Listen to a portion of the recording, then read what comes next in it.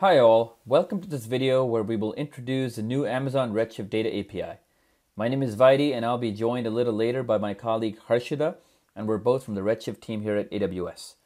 Amazon Redshift can now be accessed using the built-in Data API, making it easy to build web services-based applications and integrating with services including AWS Lambda, AWS AppSync, and AWS Cloud9. Let's start by discussing what our customers have been asking us that led us to build this feature. Our customers have been asking, how do I get started after I create the first cluster? What driver do I need to use? How to create my first query right after I create my first cluster? How can I use Redshift from a Lambda function? Do I need to use a driver? How do I build an event-driven pipeline for Redshift using components within the AWS ecosystem? How to run a query on Redshift using JavaScript?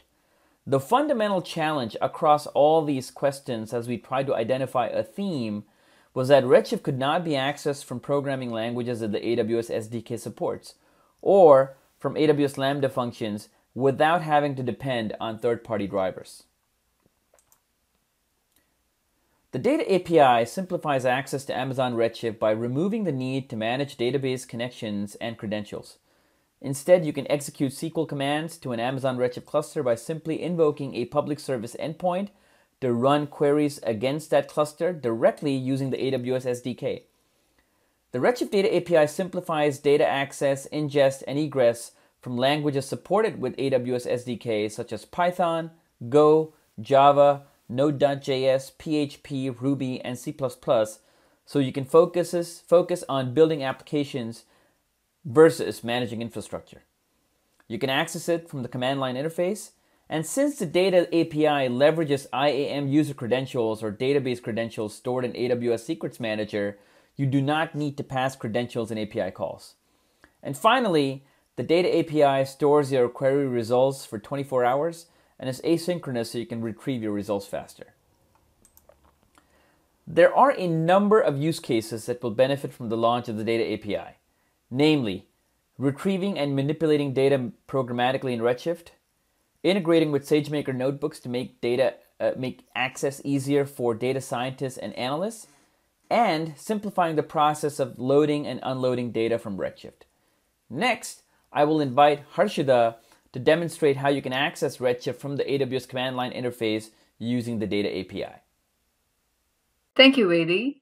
I'll now walk you through how you can access Amazon Redshift from a command line using Data API. For this demo, I'm going to use an existing Redshift cluster, Data API, which is already pre-spun up. For the database credentials, I'm going to leverage a secrets manager, which is going to store the database credential, which I will be using as part of the CLI demo. Let's go ahead and get started. We'll do AWS help, and we'll grep for Redshift. So now we can see Redshift data is accessible through the command line.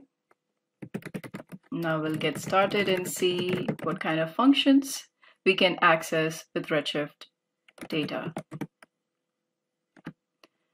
So you can cancel statements, describe statements, execute statements. The statements that you can execute could be DDL or DML, list databases, schema, statements, and tables. Let's take a look at what are the existing schemas in the Data API Redshift cluster that we already have.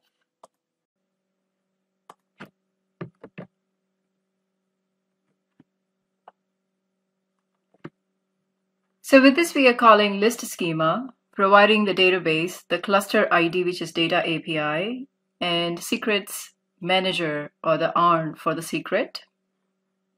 The database that we are connecting to, which is dev, and the region, right now I'm using US West 2. So this is listing all the schemas which are present on that Redshift cluster. Now let's look at the tables which are in the schema ADB 305. So to get the list of the tables, we'll execute list tables function.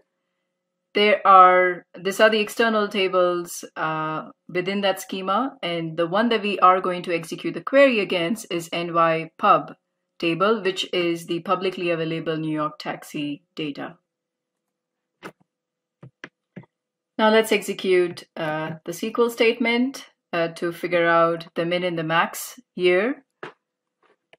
And once you execute the SQL statement or execute statement, you will get an ID. So this is the ID that is provided by Data API. Once we have the ID, let's identify the status or figure out the status of that query. And for this, we are going to run describe statement. The query has completed, so it's finished. And it will provide you information on the duration, and this data is available for 24 hours to fetch. Now to fetch the results from this query ID, we are going to execute get statement results.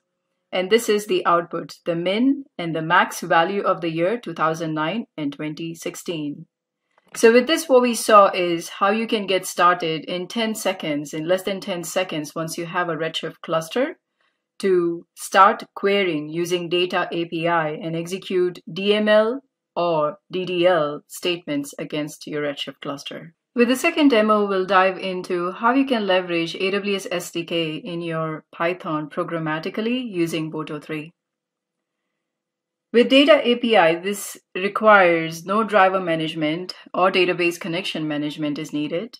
Plus, the execution of the query against Redshift cluster is asynchronous in nature. So now let's look at the Python code. In the Python code, we'll import Boto3, specify the cluster, the database, the user, and the region where the Redshift cluster is.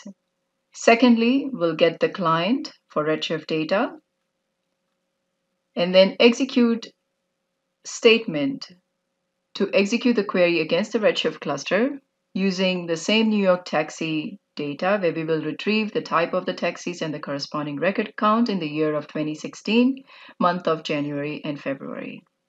The query execution is going to run asynchronously, and this execute statement will return a query ID. We will use the query ID to describe the statement, and which will give us the status of the query ID, and once the query has completed, the status will be finished. And once it's completed, we will retrieve the results using get statement results. The data, the format of the get statement result will be in a JSON format, which would include column metadata and records. And for the purpose of the display, we'll use data frame to format the output. So now go ahead and execute this statement. So executing the query provided this query ID. And using that query ID, we fetched the results, the output of which is in the JSON format. So you get column metadata and the records, which is the output of the query results. So for this query, we got a total of 3 records as the output. And here is the corresponding formatted display. Thank you for watching.